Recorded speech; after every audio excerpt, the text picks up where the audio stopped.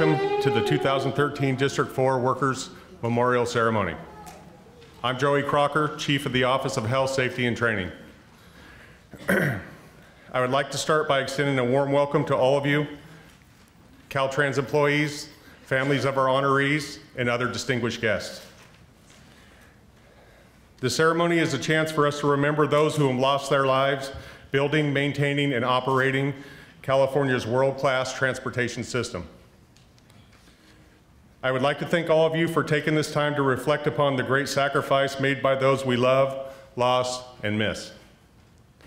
The safety of our roads and our workers is not just a goal, it is our priority.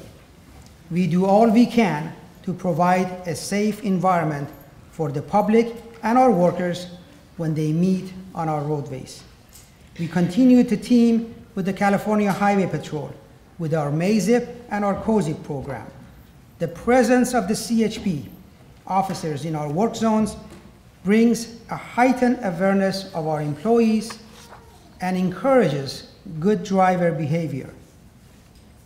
We recently installed signs at 100 locations statewide to further enhance the move over law that tells motorists to slow down, watch out for highway workers, and safely move over a lane when they see flashing lights of Caltrans vehicles and other emergency cars. We're continuing improving and implementing methods to secure and safeguard highway work zones to maintain our roadways and to minimize workers' exposure to live traffic.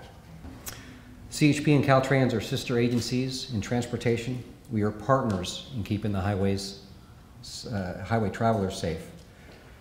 Caltrans and the CHP share the determination to assure that those fallen comrades and family members are never forgotten. Their names enter our Hall of Heroes. We pledge that they will be honored regularly as long as our organizations exist. In the last few years, Caltrans and the CHP have partnered in safety training to keep each other safe in the dynamic freeway, highway, and construction environment. We work together in construction and maintenance zone enhanced enforcement programs, and the Highway Patrol works with contractors who work alongside both of us at work zones. We're also getting the word out to the public about the move over, slow down law that Bijan mentioned that protects members from both of our organizations as we work alongside the road. When you lose a team member, it's like losing a family member. You miss them. The foundation is here to help in times of need from workers who are still on the job, and of course those of their families who have lost their lives. But the most important thing I would hope is that we are never needed again to help out any family of a Caltrans worker who dies in the line of duty. It's a great honor and privilege to be speaking here in front of you as part of remembering and honoring our brothers and sisters who have lost their lives serving Caltrans and the people of California. I've been with Caltrans for 31 years, and most of those years I have worked out there on the roadways, roadsides, bridges, so I know firsthand the potential danger that Caltrans employees are exposed to every day. And I myself had some close calls during those times I was performing my duty as field electrician. It is but by the grace of God that I'm standing here in front of you, speaking. The point being, it could happen to anybody, anytime. Caltrans' safety goal is to provide the safest transportation system in the nation for users and workers. And all of us at Caltrans, with our partners at CHP and all in transportation and in the construction industry, we must be daily champions of safety for each other. Through planning, design, construction, and maintenance, we're managing our risks together, smarter, and safer.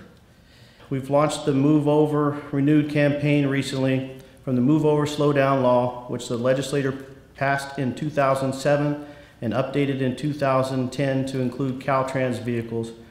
That campaign asked motorists to remember these 5 easy tips for driving safely in highway work zones or anywhere there are orange cones or lights from emergency vehicles or Caltrans vehicles. Reduce speed significantly, allow for extra following room, expect sudden stops, avoid distractions, put that cell phone down before you turn the key, and never drive impaired. Mr. Tim Merritt, we appreciate you. It has been 10 years that you have been playing for us for the Workers' Memorial. I definitely want to acknowledge you for that. Thank you so much. Tim Merritt, everyone.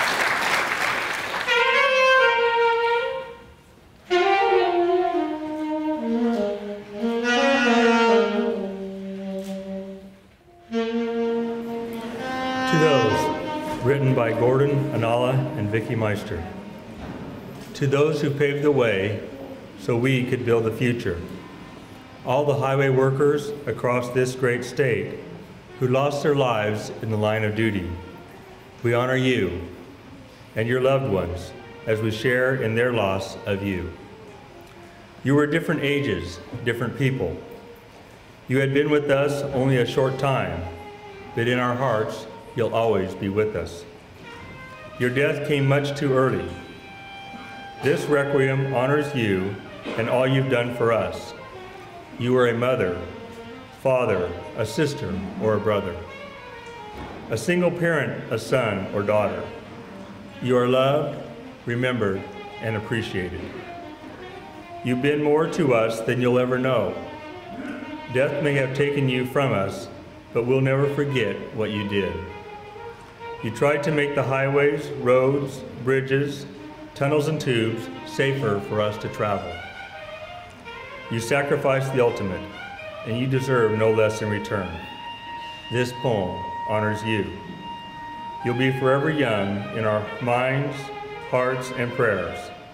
Bless you, and thank you so very much.